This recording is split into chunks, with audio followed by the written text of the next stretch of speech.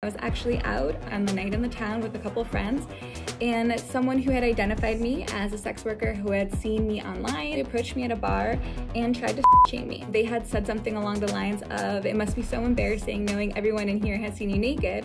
And my instant reply is that it's not my fault that your boyfriend buys my news.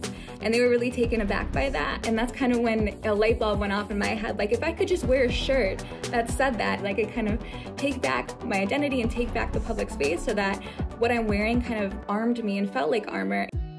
I am the CEO of Networthy Clothing, a clothing line that helps further the conversation and destigmatize sex work. I was a webcam model. The misconception about sex work, we're less than, we're not worthy, which is really what the clothing line is kind of meant to reverse. So once I had the idea for Networthy, I really jumped into everything in terms of research. In terms of the equipment and materials I needed to get started, the big one was capital. To get this started, it was probably between 10 and 15 grand. What I did was go really hard on OnlyFans, make a bunch of money, and then reinvest it into the business.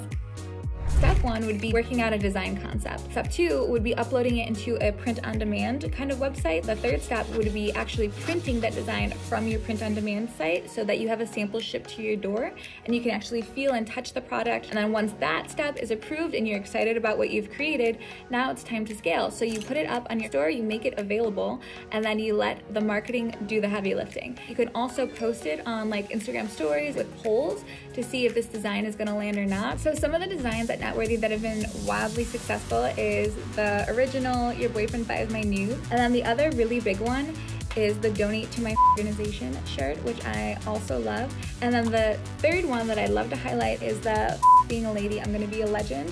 Some of the mistakes I've made so far involve like doing too much too fast. I dived in head first and I wanted to launch the store with 15 designs. It's so unnecessary.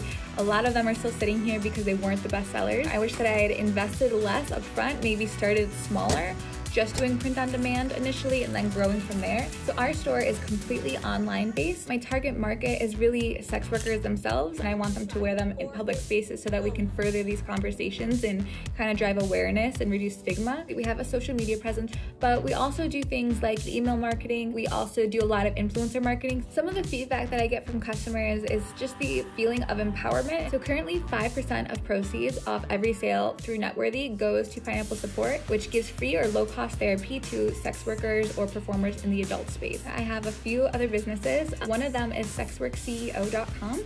It is an online educational platform to teach sex workers skill gaps so that they can take their brand and expand it and turn it into a bigger company than it might currently be. So we teach things like, how to build a store to sell fans merch the way I built this clothing line. If I had to give 3 pieces of business advice to an entrepreneur or aspiring creative, I would say, do the thing that you don't feel like doing, especially when you don't feel like doing it. Some of the best things that I've done have come out of moments where I was exhausted. The second would be to be consistent. And I guess the third thing I would say is really have a self-awareness about who you are, what your values are, and what you want to represent in terms of a company.